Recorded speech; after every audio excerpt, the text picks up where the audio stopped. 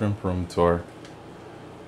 Right now I have 1, 2, 3, 8 tanks. First tank is my Caridina tank, the up and running Caridina tank. Bunch of blue bolts in here, King Kongs. I didn't even see that leftover mulberry leaf. Went on vacation, so I put like 4 of them in here so that the way the shrimp can eat. But I assume that there's babies in this tank somewhere.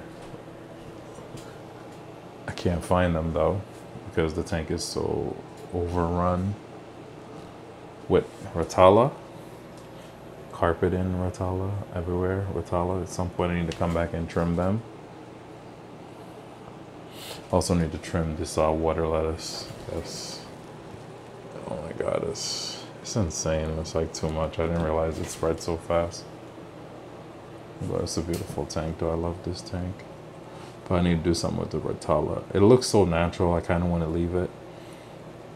Then again, it's like hiding a lot of my plants. So at some point I'm gonna have to trim it up. There's a skeletal of a mulberry leaf. Mulberry is the best. I wish I can grow a tree so I can just go there and pick them rather than order them online. Anyway, that's my Caridina tank. Over here to the left is my Call tank. It's huge Java moss in there. I need to put that in a better spot. But tons of shrimp in here. I don't trim the water lettuce. I just let it grow. And look how the water lettuce is like growing out of the tank. It's crazy.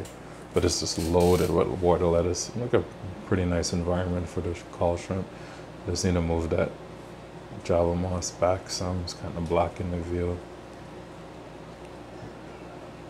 There's a few hundred in there. And actually there's buried Call shrimp in there too. So wondering how the babies are gonna look. And over here is my other 40 breeder. The Caridina tank is a 40 breeder. And this is my other 40 breeder, which is the Neo Caridina. I select like the best Neo Caridinas that I have and I put them in here. Which is kind of a mistake because they're breeding and the babies are not, so, you know. That's the downfall to Neo. You can't predict what the babies are gonna look like. But a lot of red in this tank. I have this Tiger Lotus, red Tiger Lotus, and I forgot the name of that plant. It looked like a Rotala, but it's red. I have some Boost in there, which is great because the Boost, Philantria, whatever, is starting to grow. You can see new leaves coming out. Very slow growing plant, but they're gorgeous. I need to stock this tank more though.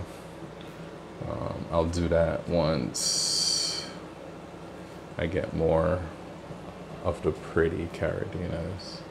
I have plenty, hundreds. But I need to spend time to just go through the tank, do some calling. And these are the tanks. This is my, I just fed some snowflake. That's why the tank looks so white. What I do is I break it up and then just drop it in so that way it spreads everywhere. So the shrimp and snails are not competing. Anyway, this is my cherry tank. You see lots and lots of cherries, lots and lots of babies. All that snowflake will be gone in about 15 minutes. There's so many in there. And this is my orange tank. Same thing, I fed it with the snowflake. And pretty much all gone already.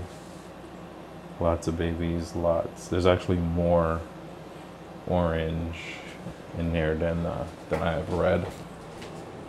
And this is my new 40 breeder Caridina tank I just set up yesterday. I just put some Val in there, a couple of, I think that's dwarf airgrass or dwarf sage. And I'm gonna let it cycle for about a month before I add shrimp to it.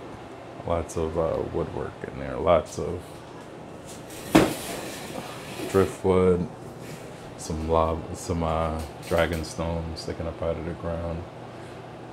This might be my most beautiful tank yet. But I still have lots of plants to add to it.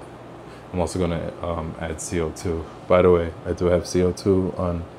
I have that CO2 split to the Caribbean and the Neo Caribbean tank. This tank will have its dedicated CO2. Probably get that tomorrow. I already have the regulator with a solenoid, and probably get that tomorrow or Monday. Down here is my Blue Velvet tank.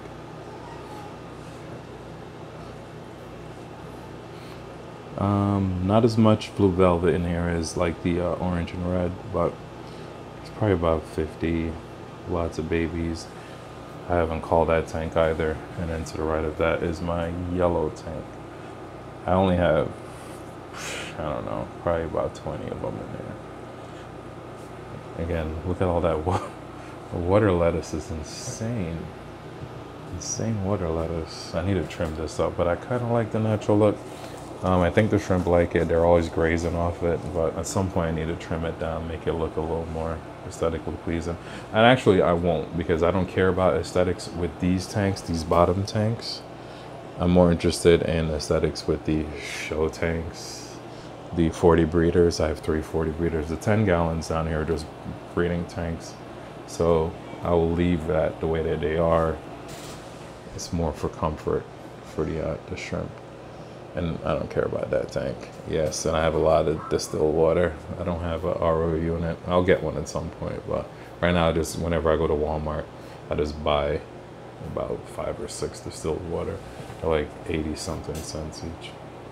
All right, that's it.